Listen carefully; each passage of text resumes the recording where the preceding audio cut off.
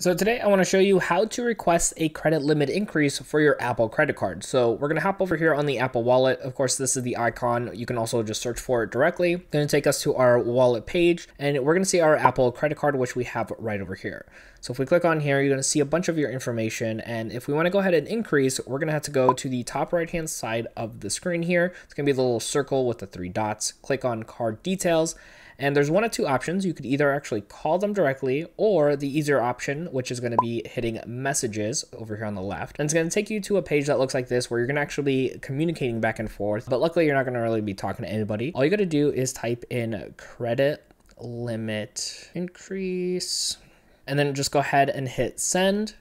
And then you should get back relatively quickly right over here, this response over here. And then you're going to get a little link right over here to say request credit limit increase. So if we click on here, it's going to take us to a new page.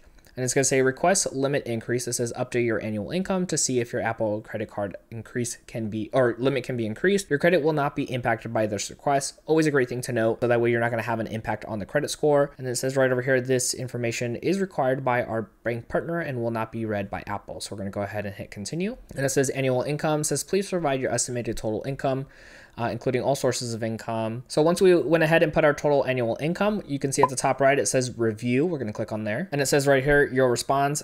Here's how you responded to this form. And it's just essentially putting in and verifying you put in the right numbers.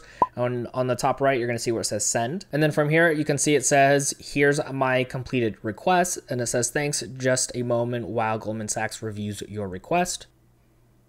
And from right over here, it says, good news, your credit limit has been increased to, and whatever number that is, which you'll see right away in your wallet. Now, I want you to keep on learning when it comes to utilizing your Apple credit card and even the Apple Wallet, because there are so many great features. So check out my video right over here on screen to keep on learning.